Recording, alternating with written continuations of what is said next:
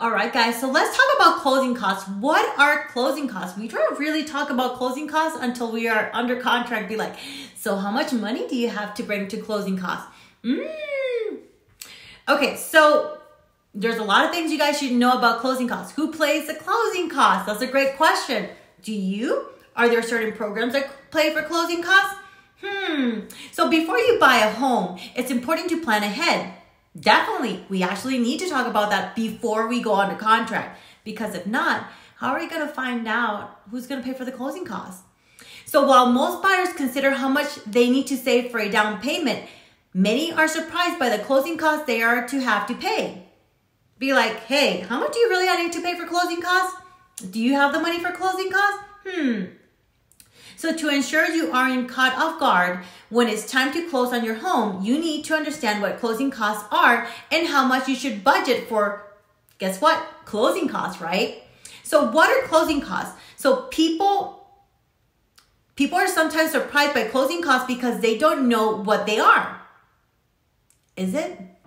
Yes, many people don't know what closing costs are. They know what a down payment is, but that's different from closing costs. So there's two actually type of payments there.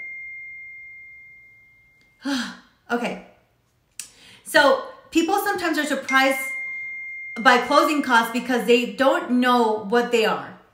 According to Bankrate, closing costs are the fees and expenses you must pay before becoming the legal owner of a house, condo, or townhome.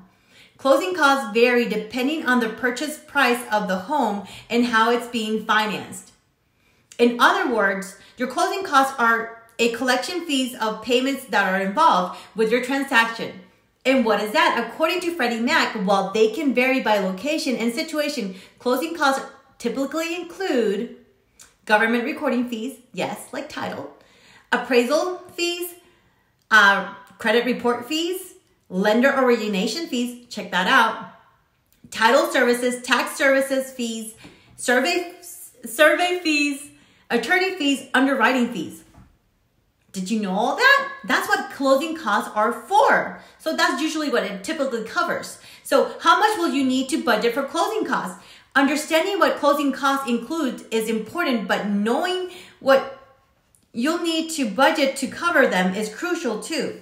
So according to Freddie Mac, an article mentioned above, the cost to close are typically between 2% and 5%. The total purchase price of your home. Yes. Between 2 and 5%, and that's going to depend where you're at, the location, town, city, county, state, location, and so forth. Depending on, it's going to come down to on those fees. So, and the total purchase price of your home. So keep in mind, so it could be between 2.5% and 5% of the total purchase price of your home. So with that in mind, basically, here's how you can get an idea of what you'll need to cover your closing costs. So let's say you find a home you want to purchase, right? And the median price is of $366,900, right?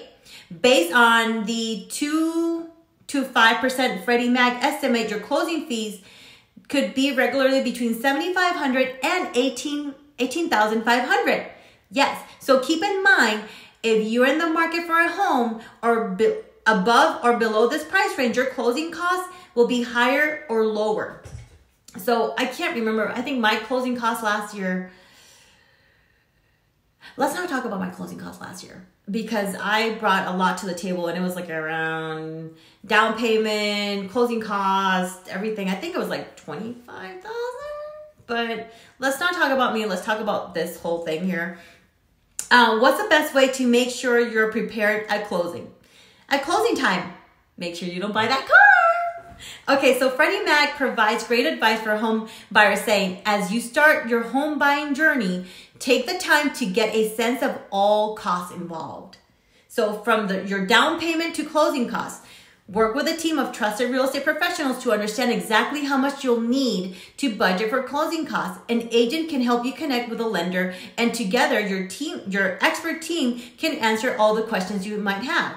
So it's really important to have that connection with that lender, especially with that agent, and having that relationship. And that being said, being able to communicate any questions and doubts that you have. So let me know if you guys have any questions on this, and keep in mind some of the things that you want to know that closing costs includes are usually typically included are government recording costs, appraisal fees, credit report fees, lender origination fees, title services, tax services fees, survey fees, attorney fees, underwriting fees, and guess what? Sometimes if you want to purchase title insurance, it also is under there. So let me know if you have any questions. This is Cindy Pressgraves with Cindy's Realty Group by EXP. Have a beautiful day, people. Talk to you soon. Bye.